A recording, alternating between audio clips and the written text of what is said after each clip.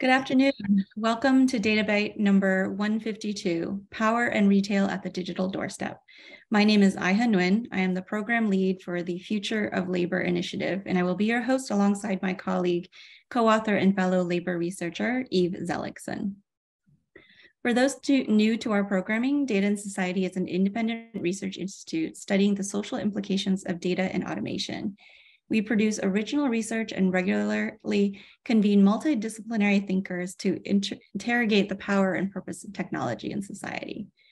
Data and Society began in New York City, an island in a network of hills and rivers in the coastal Atlantic Northeast known as Lenapehoking, the ancestral land of the Lenape people. Today, we are connected online via a different system, a vast array of servers, cables, and computer devices maintained by human actors. In the United States, much of this infrastructure sits on stolen land acquired under the extractive logic of white settler expansion. As an organization, we recognize this history and uplift the sovereignty of Indigenous people, data, and territory. We commit, beyond symbolic rhetoric, to dismantling all ongoing settler colonial practices and their material implications on our digital worlds. I'd like to start off by introducing our guests, Edward Ongweso and Moira Weigel. Moira is an assistant professor at Northeastern University, a founding editor of Logic magazine. Her research focuses on digital media in a global comparative context, and for the past couple of years, she's been studying transnational e-commerce entrepreneurs who sell through Amazon. Edward Ongweso Jr. is a staff writer at Motherboard, where he covers labor, crypto, and Silicon Valley. Edward is also a co-host of the podcast This Machine Kills. Thank you so much for joining us. I'd like to offer a brief overview of the reports and some key takeaways before we start our discussion. In Moira Weigel's upcoming report, tentatively titled The Brown Box Society, Moira writes about the small and medium-sized businesses that sell through Amazon, which are mostly hidden from customers, but whose fees are actually the company's biggest single source of revenue. Moira shows how their experiences belie the opposition between big and small that has often governed how we think about retail, as well as received understandings of how platform technologies reshape supply chains. At the Digital Doorstep, how customers use doorbell cameras to manage delivery workers, Aiha and Eve draw on interviews with delivery drivers with a focus on Amazon Flex drivers and video doorbell users with a focus on Ring camera users from across the United States to explore how surveillance designed to protect private property is instead used to manage the workforce outside of that. And with that, I'd love to start off by asking the participants to talk a little bit about what made them come to this research or reporting. And I think I could start off by asking Moira if she would answer that first. Sure. Thank you so much for that introduction, and to everyone who worked on putting together this event. How did I get into this world of Amazon that I found myself very deeply immersed in for the last year or so? I've often thought recently that there's sort of a proper academic answer and then a personal answer, and they're both true. The proper academic answer, I think, is that, for years I'd been writing and thinking about, about digital media with more of a focus on sort of search engines and social media, on content, if we put it that way. I did a project connected to my work on right-wing media with Ava Kaufman and Francis Tsung, looking at right-wing publishing on Amazon. And through that project, sort of circuitously, became deeply fascinated by Amazon's platform logics and the ways that they're different from search and social media engines. Two ways of which are just, it's not primarily an attention platform. It has a huge advertising arm now, but it's governed by, it has sort of a different business model. And the other way of which was especially interesting to me as someone who lived and studied in China and with a background in China studies, is that it's deeply entangled across the Great Firewall. The most recent estimates show that about 50% of all the largest third-party sellers on Amazon are in China, and sort of direct to the US marketplace. So that's how I got fascinated in it. The human answer is that I was a human with one and then two tiny other humans who depend on me, stuck in my house during COVID, trying to figure out how to buy all kinds of new stuff that I suddenly needed for my small humans, and thinking in new ways, as I think many of us have over the past few years, about supply chains and sort of how products arrived at our door from Amazon or elsewhere. And so, yeah, sorry, that was a longer answer than I intended. But once I started getting into Amazon, I got too deep and I couldn't stop. Nice. I can go next, and I can kind of speak for myself and maybe Iha, but just jump in what I miss. But I think that we were intrigued by the fact that a lot of the writing about doorbell cameras have kind of focused on community surveillance and neighborhood surveillance. So like watching your neighbors, strangers, and then of course, the police partnerships that Amazon Ring specifically has. And so the interesting part is that I think when you think about who is actually like most routinely at your doorstep, you know, like maybe it's your kids, but more likely it's the delivery driver. And so I think we were just wondering, you know, whether this technology was affecting delivery drivers in any way. And I think for me also, because we specifically focused on Amazon Flex drivers who are independent contractors, we were curious about kind of like the last minutes of the last mile and the conditions and experiences of this particular form of gig work, because I think that there has been a decent amount written about like Amazon warehouse workers and the grueling nature of that work. So I think maybe in covering Amazon's broad logistics ecosystem, the Flex driver feels like maybe similar to the third-party seller, a bit overlooked in the ecosystem. But also, I guess, in contrast to the third-party seller, who I think is kind of invisible in a lot of ways to the customer, the delivery driver seems to have emerged as like the only visible face when you order from Amazon, right? So I think we were wondering kind of how this workforce is experiencing the job. And yeah, again, also in the pandemic, we're starting to see the videos circulating of drivers from doorbell cameras. And I think, you know, some of these videos were like customers putting out snacks for workers. And I think we're supposed to be kind of heartwarming, but others seem to be intended to really embarrass drivers and shame them. And so I think we were wondering, like, on the side of the customer and the person sharing those videos, like what was their motivation for doing that? And then also, what were the drivers actually thinking about this? I don't know. If you have anything else to add. I would just add personally, from my perspective, having worked in labor and economic justice work for a while, I was seeing sort of there were tables where people were thinking about mass surveillance and what were the impacts for communities. And there's been quite a lot of really good research and reporting done on sort of the racial implications of mass surveillance with these technologies being used to discriminate or profile Black people. But there was also this desire from those in the economic justice field to really be a part of that conversation and looking for that link of like how this technology also affects people when it comes to their work. And so I just had this inkling that there was something there. And so that for me was an important part of this research, was to try to figure out how these communities of practice kind of come together.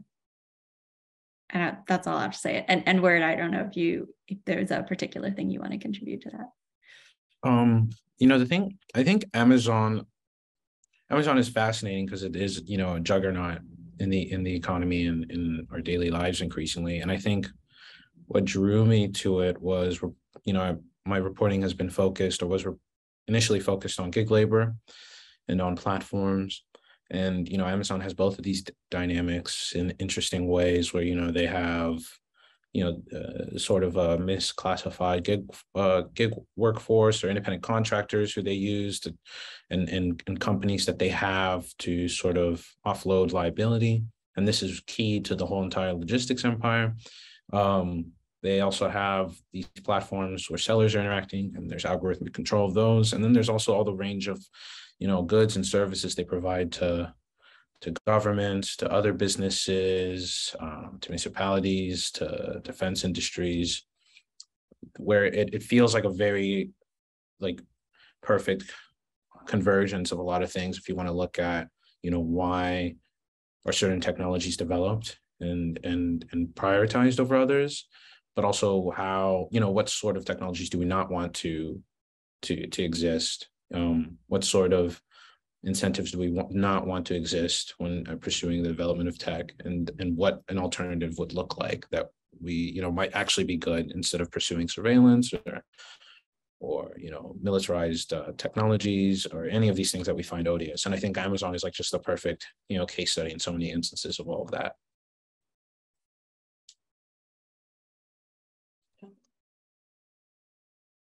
Yeah, that's so interesting to think about it sort of octopus and juggernaut quality as making it a really opportune place to look for why certain things come into being, both relations and new technologies themselves.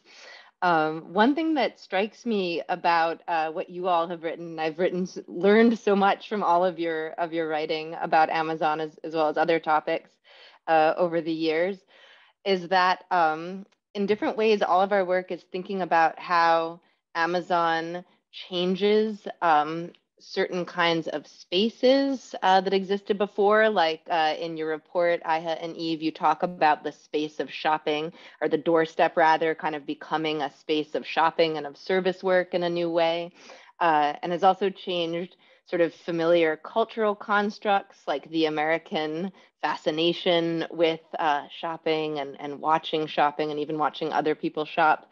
I wonder if you two, or you three, could speak from the bodies of your overlapping work about that, about how Amazon has transformed these kinds of spaces and constructs. I can start off by saying, I think for us, that was an important part of setting up the report, was to really recognize that the doorstep has become a space of consumption. It's at the point where something that's purchased becomes private property, and it is private property. But for the worker in that space, it's their workspace. And so there's all of these dynamics and these different ideas about what can happen and what needs to happen in that space that makes it a really contentious space. And it's also a space that isn't clearly regulated. In theory, it's not actually in the home. And the cameras don't record just what's immediately on the property. They can record well into the street. And given the relationships that in some cases some camera companies have with police, it's blurring that line between what is private security and what is an apparatus of the state and what that can be used for. So, as someone who's like looked at retailing for a very long time, the idea of like a typical retail space, there's sort of like norms and behaviors that happen in there. But in this new space of the doorstep, they're totally different dynamics and understandings and people's sense of power and who they are in that space. And I think that's a way in which Amazon, as the largest company, has been able to sort of transform what we think of as commerce and how that transaction takes place, and that transaction includes with people. And I think, your report, Moira, really has a great history of sort of how retail has developed or retailing and merchants and customers. And I'd love for you to contribute to that. I know your report goes into it a lot. Sure. I mean, I think for me personally, who didn't, I didn't know a ton about the history of retail before I started this work a couple of years ago. One thing that's been quite interesting to learn about is how much of what Amazon does isn't that new, actually, and sort of older kinds of networks, like trains in the 19th century, and which played a great role in the growth of the Sears Roebuck catalog and moving goods around in the United States. How older network technologies like that reorganized shopping and consumption and retail in their times. I think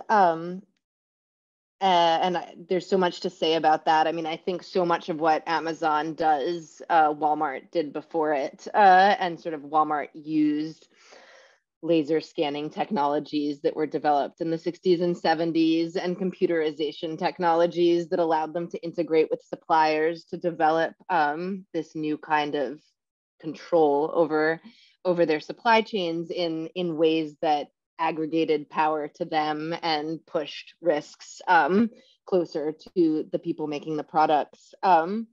But one thing that I was thinking about as you were speaking just now is how Amazon sort of mystifies a lot of this by seeming to despatialize it. Like the small businesses that I've spent time interviewing, almost all of them are Amazon native, and yet they are small businesses, right? Which is this idea the US has like such a long history of valorizing the small business or romanticizing the mom and pop business. And of course, that's not what this kind of, a store with a shingle on Main Street is not what this kind of small business looks like. So it strikes me that Amazon is at once like building on all these older forms of technological reinvention or disruption of how things are made and get to customers, but also sort of reconfiguring the space of the market in new ways that can be very hidden through its interface.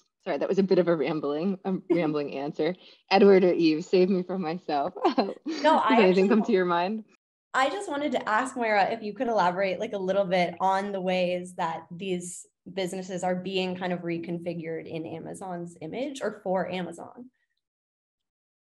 Yeah, for sure. I mean, when I set out about this research starting in 2020, I imagined, I'd read about Amazon's marketplace. I'd read that the fees that these third-party sellers pay are the company's single largest source of revenue, not of profits, but much more revenue than, for instance, Amazon Web Services, which was talked about a lot more.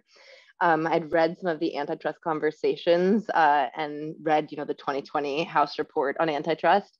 And before I got into this research, I had imagined that I would be interviewing small businesses that existed before that used Amazon to get online, right? Because this is sort of the idea that, or this is what a certain kind of rhetoric implies, that this neutral platform is just allowing people who want to get online and bring their products to customers. Of course, once I even began to scratch the surface, I very quickly realized that this wasn't the case. And indeed, for my report, I've interviewed, at this point, I think in the report proper, I'm talking about a data set of 41 or 42 interviews with people in the United States, Canada, China, Singapore, and I think that's it, maybe one in South Asia. But in any case, none of those people, no one, like not one, is someone who had a little store and then got online through Amazon. Rather, it's sort of that and indeed, actually I misspoke. There are one or two of them who were in wholesale beforehand. And those people had terrible experiences of having their goods counterfeited, of experiencing other kinds of harms and abuse, having fees go up and so on. And so I very quickly realized that what an Amazon business is not, not the mom and pop on Main Street or whatever who decides to also sell things online, but rather this new kind of entity that has to try to, for better and worse, like ride the fortunes of Amazon's platform. And for the most part, the Amazon brand owners I interview who are successful, again, from Shanghai and Shenzhen and Wenzhou to Arizona and Texas, just thinking of some different people I spoke with, are people who developed brands or products based on scraping and accessing Amazon data or from Amazon specific Amazon analytics companies that exist and develop them sort of for Amazon, even if they sell a little bit on other platforms. And so in that sense, I realized that what I had to deal with wasn't just some previously existing kind of person or business getting online, but rather this new kind of networked entity that was entangled in Amazon's infrastructures in all kinds of ways that make them very, very vulnerable, even though for some of them, if they are lucky and hit at the right moment, it can also be a space of economic opportunity. Wow. I think the other thing, this is like pivoting a bit more to like watching and surveillance and the doorbell cameras, in the ways Amazon has kind of entrenched this. I mean, I'm just thinking about like the Ring app, which is like where people can go and pull up the live stream of the footage. Like the fact that that app has a social network called Neighbors built into it, which is this like geographically gated social network where you can upload your footage. And in fact, I think when you save footage from the app, that like there's this huge button at the bottom that's like share to neighbors. So I think that, you know, in this way, Amazon's also really entrenching the idea that like the best way to engage with your neighbors and your community is through surveillance and is through, you know, posting footage of suspicious looking people or galvanizing around like trying to find a porch pirate or whatnot. And so I know in our report, we mention and talk a bit about Jane Jacobs' concept of eyes on the street and this idea that the street is kept safe by pedestrians and people actually being on the street as opposed to like law enforcement or other forms of surveillance. And that in a way, this idea was then kind of co-opted by local police, the local police force in the 60s to help create neighborhood watch groups, which were like tightly bound up with local police departments. And I think in this way, we see Amazon again, kind of circling back to that in their police partnerships with Ring, which again, make it very easy for police to like see who has a camera, request the footage, and do what they want with it. I think, Eve, what you're talking about sort of speaks to the work of Emily West, where she says that surveillance is a service. So Amazon has sold people on the idea that they will be safer, that they will optimize the best customer experience and everything by surveilling their own space. And so kind of, and Amazon, you know, is the center of that as well. And that's another way that if we talk about sort of this idea of Amazon sort of transforming spaces, it's like it's set itself at this middle ground of of being part of how customers really think about how they have the best experience. They have to do it through the surveillance. Edward, it sounds like you're about to say something. Yeah. No, I think these are good points. I think surveillance is a really key point here, right? I think that's one of the main, you know, there are a lot of reasons to be concerned with the proliferation of these like private surveillance networks, on top of the privacy abuses and how easy it is and how racially biased some of the facial recognition algorithms that they're putting into this are, or the way in which they empower, customers, as you talked about in your reporting, empower them to, you know, sort of act as bosses and allow Amazon new revenue streams by just managing workers and punishing them and disciplining them. But I think this, you know, the surveillance is also a key development here for them because, you know, as you talked about, what Amazon's doing isn't necessarily new. And, you know, for the past, a few decades, surveillance has increasingly been used, you know, when you're offering new sorts of, you know, assets or you know, goods or services for consumers to consume, to ensure that there is, you know, some standardization of them, but also that people are going to be using them, producing them, consuming them at an ideal rate, right? And I think that this is, you know, with surveillance capitalism, or with the recent uptick of interest in surveillance capitalism, and I remember reading this review by Evgeny Morzov that highlighted surveillance capitalism in the monthly review, that talked a little bit about how, you know, there have been iterative periods after the post-war period where surveillance was deployed in marketing or deployed in finance or deployed in industry, right, to offer new products and to ensure the population would have a certain relationship with them, to normalize them, and then to build up more products and services. And I feel that with Amazon, you know, Amazon has its tentacles in all of these things, or is attempting to in all these things, but also with e-commerce and the ascent of e-commerce, offering new ways to try to figure out how you can embed customers even fully into its ecosystem and subdue them to the logic of, you know, entering the platform in a certain way or interacting with its workers in a certain way that not only ensure it has consistent, you know, revenue or reliability of customers coming back, but also goes a long way in structuring how people can even fight back or push back against the system, right? If you have a very ordered relationship to those delivery drivers, or if the logistics system is organized in a very certain way, you're not going to see most of it. You're not going to also be able to, I think, work with delivery drivers, work with warehouse workers, or feel outrage at their conditions, right?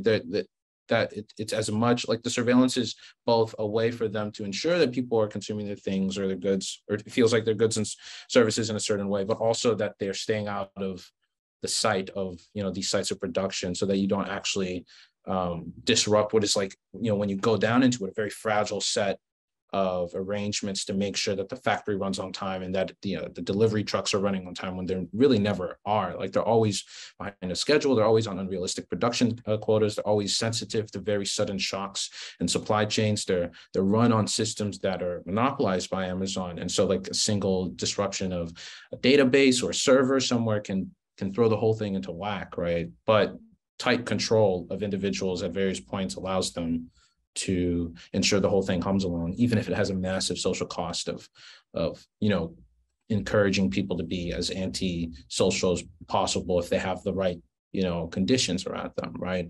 Or even if it comes at the cost of workers and their bodies, even if it comes at the cost of communities and the comfort of people in them, or even if it comes at the cost of like constantly profiling and bias, and harassing people who are not white.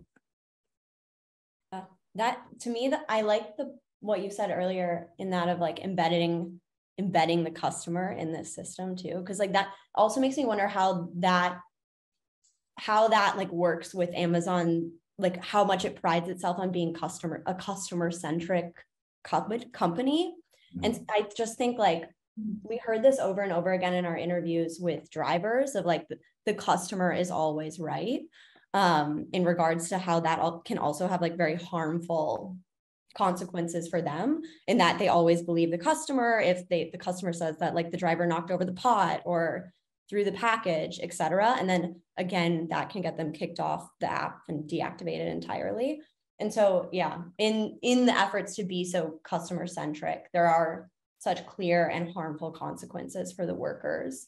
And then I think like, because the whole experience of ordering something on Amazon is very personalized in certain ways, of like the algorithmic recommendations that you see and the fact that you can like literally specify exactly where you want your package to be dropped off. Like a direct byproduct of this that I think we talked about a bit in the report is that the like customer service norms are totally within the control of the customer, and they change because they're individualized.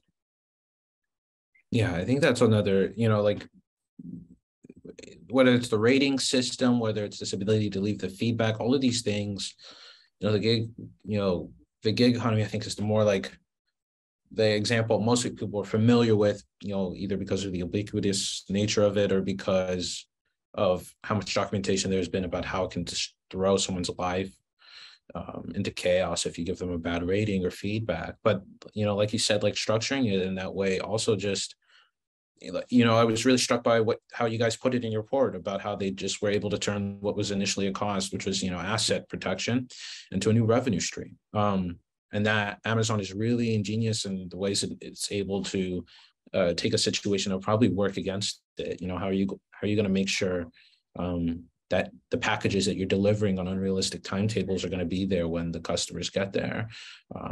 And they did it by creating like a workforce that they're not legally liable for, so that they can subject them to really horrible working conditions and then have them subjected to horrible customer service conditions, right? And they make money at each step of this, as much money as possible at each step of this, by structuring it in like the most socially harmful way, pretty much. Mm-hmm. Yeah, and offloading all these responsibilities on everyone else. Sorry. Yeah. Oh no, sorry. I was thinking of your report, but also to this theme of offloading responsibilities. That I have become really fascinated with the ways they do this. There's a business model of Amazon sellers that's called arbitrage, or retail arbitrage. That's basically about trying to find things that are for sale somewhere cheaper than they are on Amazon and reselling them on Amazon. But through speaking to informants who do this, I've really started to think of arbitrage as like an alternative or complement or in addition to surveillance as like a way of describing the logic of this entire system of sort of shifting, making a profit by exploiting greater knowledge to move things around and shift responsibilities and risks for as long as you can get away with it. But actually, that just occurred to me as you all were speaking. What I wanted to ask about was like, I asked earlier about changing spaces, sort of cultural constructs, but one of the things that was so poignant to me in reading your report, Iha and Eve, were these anecdotes of how this, this technology and the way Amazon uses technology to restructure certain social and economic relations, how it changes the way human beings relate to each other, because some of the things that your interviewees described to you feel so subhuman on the part of the customers, like the way that they're treating delivery workers and expect people to behave. And it seems there's a way the technology sort of disciplines or encourages those who use it to behave in these sort of what I think of as inhuman ways. So I was wondering if you or Edward could speak to this question of like changing the texture of interpersonal and human interactions. I was actually thinking about that too, as Edward was speaking, is sort of the system has allowed us to sort of change the relationships that people have with one another. And it's interesting you mentioned, the snippets from the report that we had. We originally were thinking about writing it almost as a conversation between customers and drivers, because oftentimes they were on the same page with a lot of things, but wanting different outcomes, right? One of the things we saw was that drivers, delivery workers were very aware that they were being watched, and customers wanted the drivers to know that they were being watched. So there was almost this sort of like, well, I have to behave a certain way because I know this person can see me, and this other person on the other side of the door going, well, I know they know that I can see them, so I'm going to give them instructions on how to behave this way. So it really has like, in that instance, changed the relationship that customers are having with delivery drivers, who probably are, as Eve said earlier, the face of Amazon. So if anything goes wrong there, it really shapes how a customer may think about, well, do I trust Amazon? Amazon has an incredible high level of trust. And I'm sure Edward has done a lot of work on this, how people perceive of Amazon. I think it's more trusted than the US military, but which, depending on who you're talking to, may or may not say a lot. But by far larger than any other company. And so, by sort of like creating this like interface that Amazon owns and has access to the footage, they curate that type of relationship. And as Edward said earlier, it was ingenious because Amazon has taken what was something that used to be a labor cost and turned it into a revenue stream. But in that process, it's determining how people get to interact with one another while still controlling one in the end. So I see that as one way, but I also sort of like seeing through this experience, probably society at large is having a different relationship with this company, and also how customers may view or not view at all the sellers that are actually the ones selling them items. So I would love to see how that may shape out, and hear from you guys how that may shape out from your perspective as well.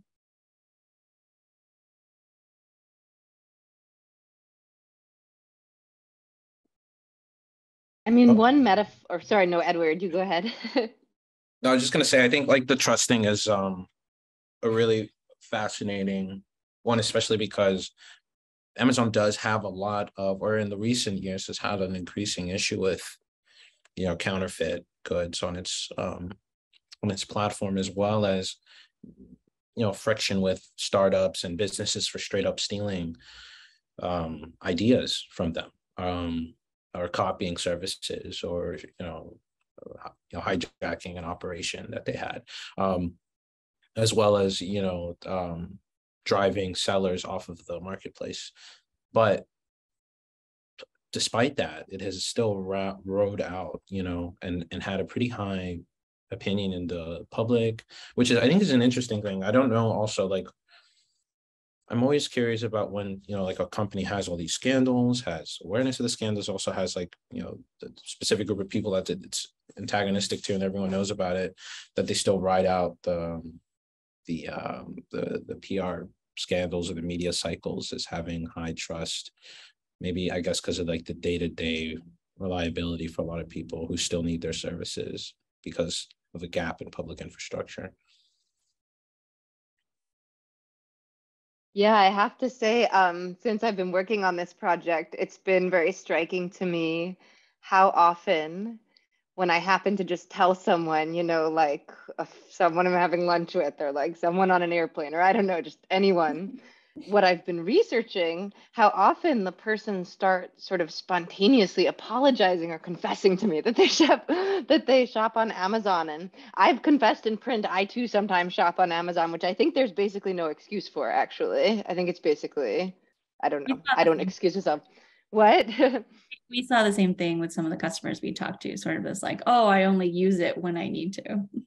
Right, but it's this very, it seems to me, because I believe last I looked, I mean, the statistics are that it's the most trusted institution in the United States after the military. And if you, with some sampling that's like Democrats and Republicans, it's the most trusted, like across political affiliation. And so there's an enormous level of trust, and yet also this like conflicted or bad consciousness feeling, which I think reflects that in many ways, you know, it's this vast predictive machine, like optimized to hook in customers, and it does actually work very well in certain ways by promoting abusive behavior of delivery workers, of third-party businesses in many cases, and also passing on or handing off risk. Another thing I'd be very curious to hear you all speak to, one thing that I've been trying to think through and I haven't really like conceptualized properly, but that is this, that there's a way in which Amazon creates these situations in which they've sort of created the new social situation where there's some kind of problem or harm. So let's say there are counterfeits, or there are dangerous goods, or you know, someone is knocking off your stuff, or I don't know. Those are the kinds of examples I've encountered talking to the small businesses.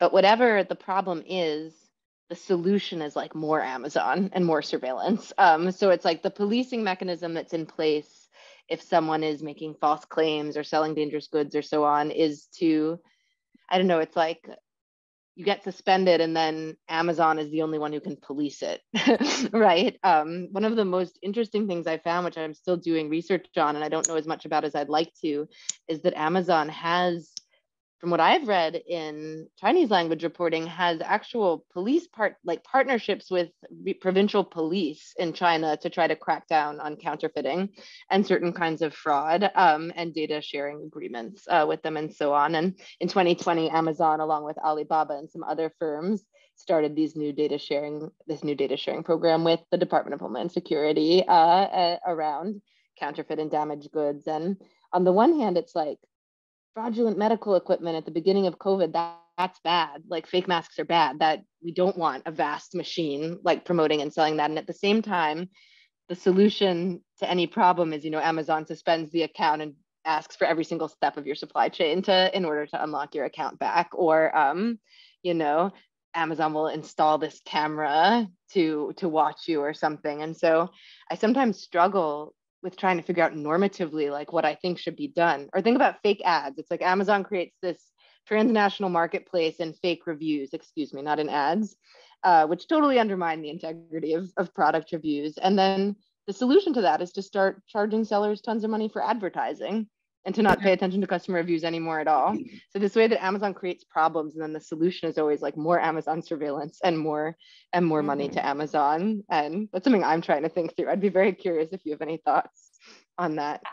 I think maybe a parallel of that is like the porch pirate and the package theft. Like we can't, you know, secure the goods. And then we're also seeing more legislation that's criminalizing, making the penalty for package theft, like moving it from a misdemeanor to a felony. I think there have been like 8 states who have passed laws doing this. And so then it becomes, you know, okay, law enforcement's going to spend more time and resources investing in package theft. And you need a Ring doorbell camera because that's the only way that we're going to be able to tell if who stole your package and be able to return it to you. And so, yeah, it's just a similar situation. Oh, also, I'm supposed to tell everyone in the audience to please submit any questions you have, if you have any questions. Or I think of the detail in your report, which was a very fascinating finding to me. It made perfect sense once you all explained it, but I had never thought of it, that certain drivers thought of the Ring cameras as like insurance for them too, that it's like, oh, this could be evidence that I didn't steal something or kick over the flower pot or whatever. But it seems like there's this pernicious way in which, in addition to restructuring relations of worker, consumer, and management, or public and private, or small business and customer. And I have to say, because I failed to say it earlier, and it was such a striking thing to me, Amazon native businesses get small business loans. You get minority small business loans, CFDI loans, and so on to start Amazon native businesses, which means Amazon is garnishing on average 34% of funds that are for small businesses to support the growth of small businesses in distressed communities, in theory. But anyway, it just strikes me that it's like they create these kind of new forms and new situations, but then the solution to the social harm is always like more surveillance and more arbitrary and opaque, not overseen regulation by Amazon. Yeah, I think this actually brings us into another thing that I've been thinking about, is like the power relationships and the shifting power dynamics that Amazon has created, and what does it mean for customers and workers and really society at large that much of the architecture underlying American commerce has been built by, or is like built up around, Amazon. And so maybe we could talk a bit about some of the power dynamics, which I know we really have been talking about for the past 40 minutes, and how they could be shifted in one way or another. I'm glad you're taking a positive conclusion to this instead of Amazon controls everything that we do and we have no choice but to surveil one another. Yes, no, definitely not. I can start off and talk about what I think of that personally, which is, I think my point when we walked into writing this report, and for me, one of the things in the back of my mind was that this is an opportunity to call people into the conversation around mass surveillance who may not have been not available, but not really seeing their role within it yet.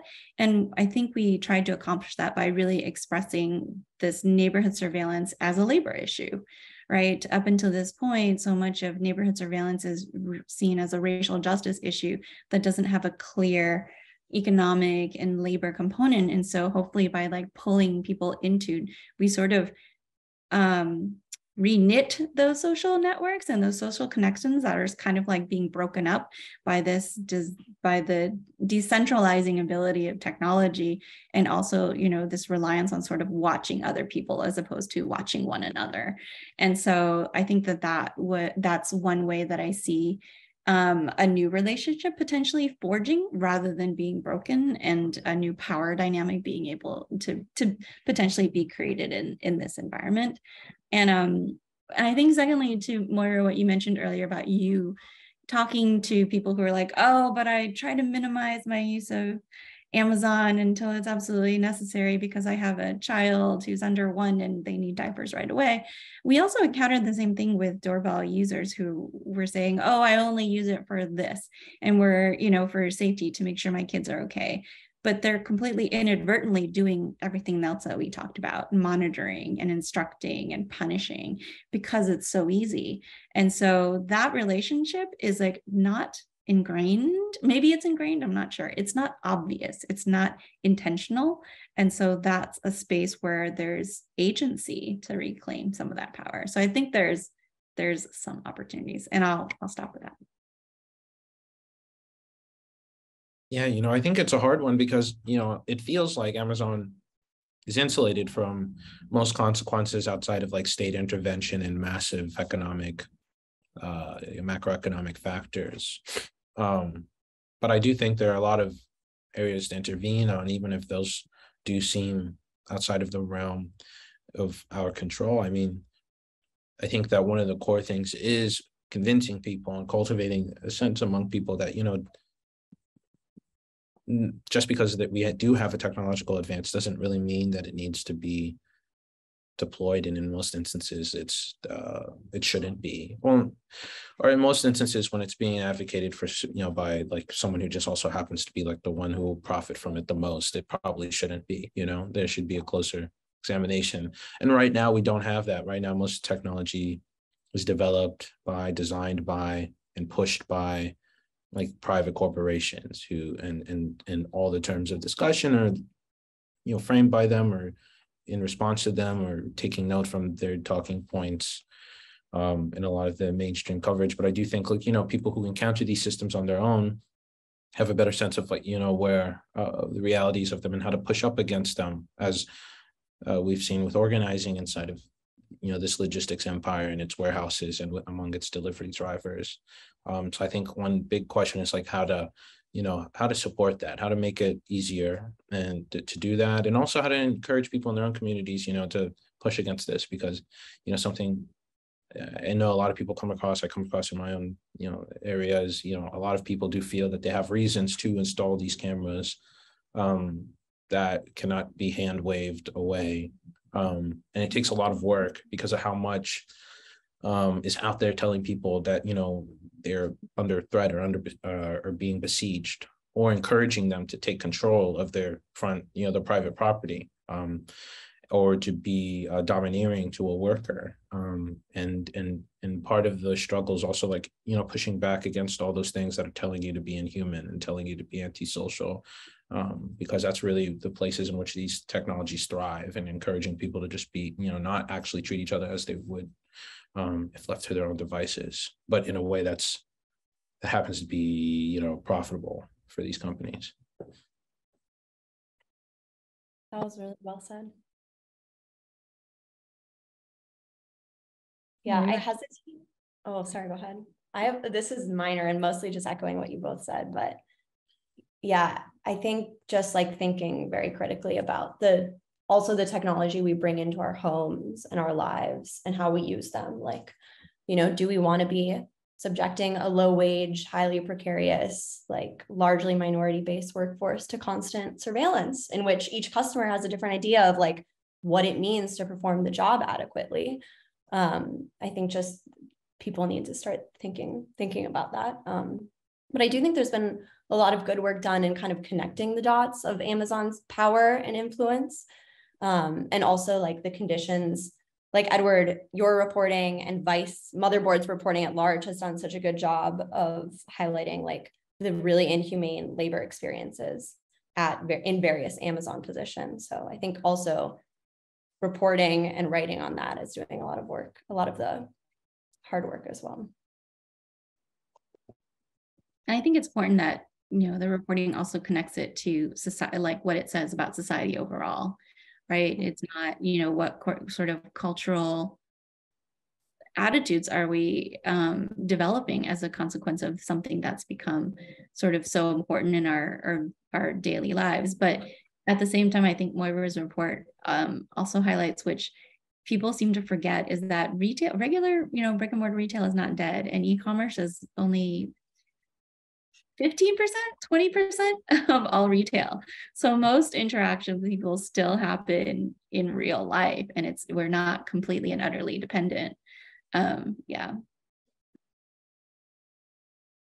Thank you all. Okay, we have a question. If any other words, otherwise we will. I was just gonna say I love the sort of humanness of your comments, or sort of the way that this research does really point to a need to think about these big and deep questions about what kind of society do we want to live in, and how do we want to treat one another, because this vast machine that is optimized to keep everyone buying, all of its customers buying everything as much as possible, has so many negative consequences, terrible ecological consequences. It has all these abrasive consequences, but it is also set up in a way to pass down the costs and risks of that, so that the consumer doesn't see them. So it's not enough on its own, but I do really think that I just wanted to echo your words about drawing attention to some of these relations that this company creates, and also,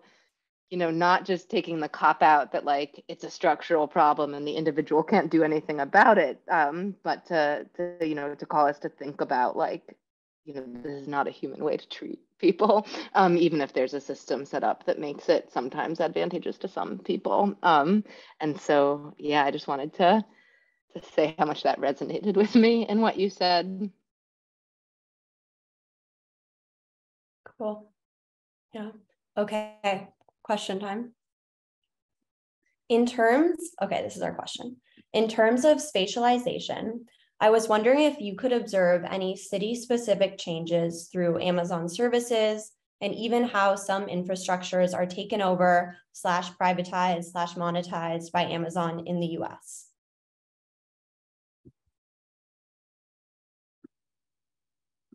I'm wondering, maybe Moira talking a little bit about like, I guess in the US, I was thinking about how your report deals with US versus maybe third-party sellers in China and beyond.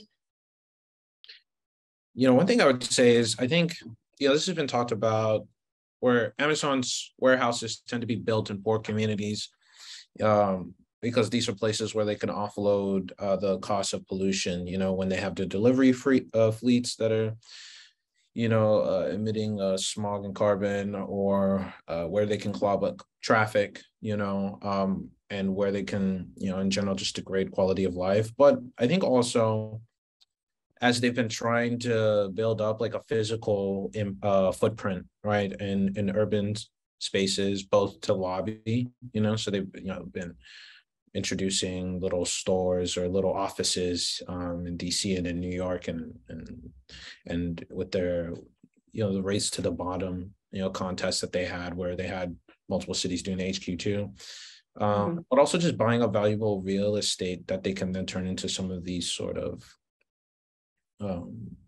the no cashier stores, partnerships with apartment complexes to implement smart tech, whether it's like Alexa when you move in, or the Amazon storage lockers,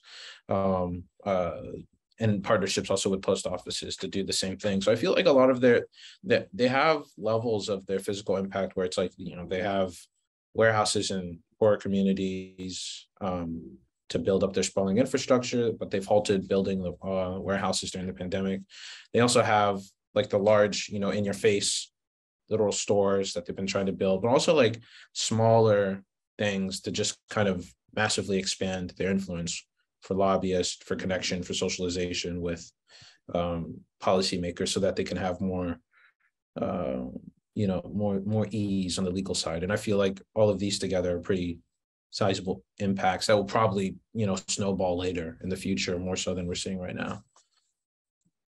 Yeah, I'd like to piggyback on that and add to, I think our report focuses on Amazon mainly because we spoke to mostly people who owned Ring and Flex drivers, but the model of having a marketplace is no longer isolated to Amazon. Walmart, which is actually the largest retailer in the US, not Amazon, has now started their own marketplace with their own independent contractor fleet of workers, as has Target. And Amazon also recently said that it's opening up its marketplace and logistics system to people who don't sell through marketplace. So it's really created a larger logistics infrastructure that is maybe less visible, but is sort of leading how e-commerce is operating now, and how things get delivered and bought and sold. And this may be getting a little bit into the weeds, but there's like a tertiary system of how products are sold. And UPS used to do, the Postal Service used to deliver a lot of items for Amazon, but now Postal Service is the primary delivery for products way out in rural areas. So they're sort of being pushed out from the primary job of doing package delivery, and Amazon is relying on more third-party and flex drivers to do that. So you might see a change in how and what the post offices look like and where they're doing their work, which it as a private, I guess, semi-private, I'm not really sure how to classify the post office institution, that might change how we think about what existing public infrastructures we have. Sorry to go a little bit deep there, the weeds.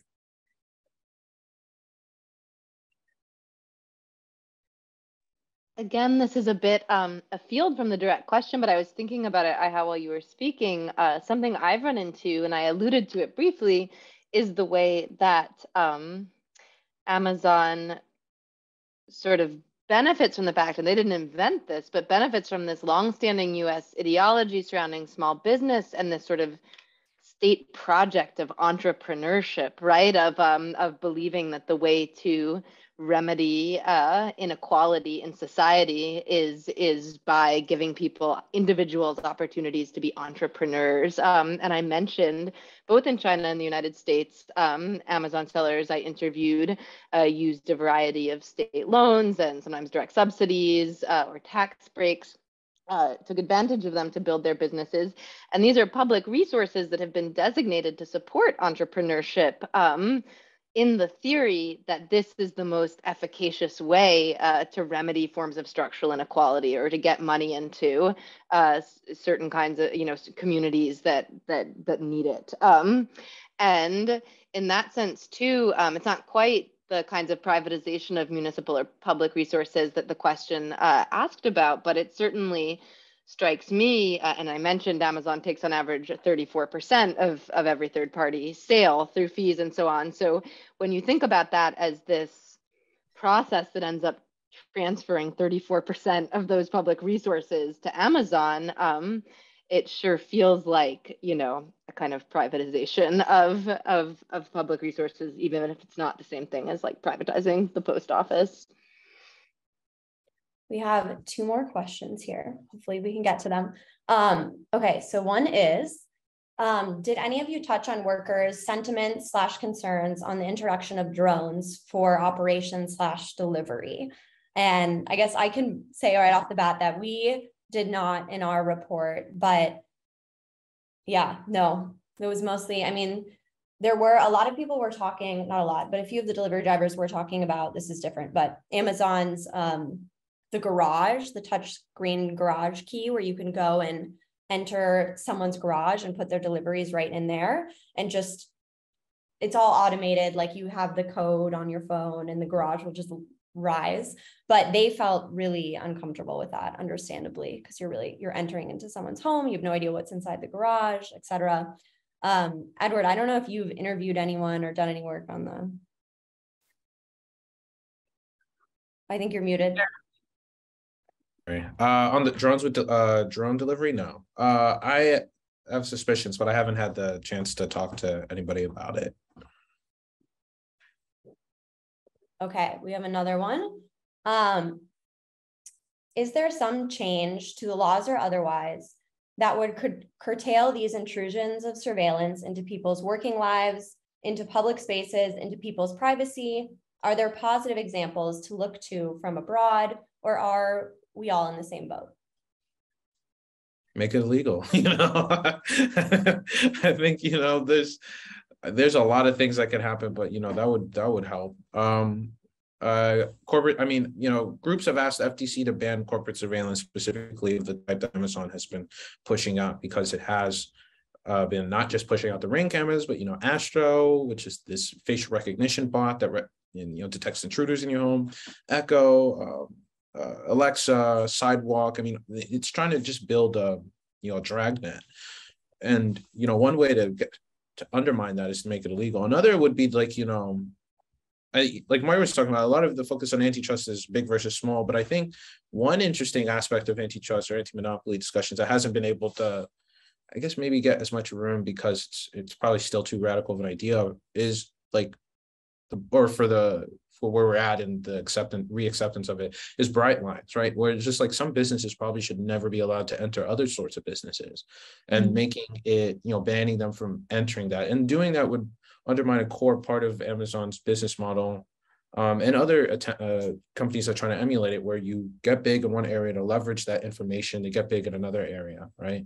And that's really like one of the core reasons why you see all these surveillance devices across, because they gain insights into what sort of products and services they should design people or for people, and also like how, you know, to get them interested in them. So if you could undermine some of those core logics that incentivize surveillance tech, that would help. But it's also like surveillance is a key part of how capitalism you know, creates new goods and services for people and convinces them to touch them. So that's also another one.